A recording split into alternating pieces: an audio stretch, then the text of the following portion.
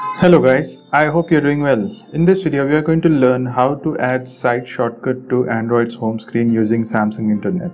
Open the Samsung Internet, access the website that you want to add to site shortcuts, say suppose BrowserHow.com. Now if I want to add BrowserHow.com to Android home screen as a shortcut, what I can do is I can tap on these three bar options, and at the top right you have this option called as add page to. Select that and you have these different options from where you can choose the third option, which is home screen.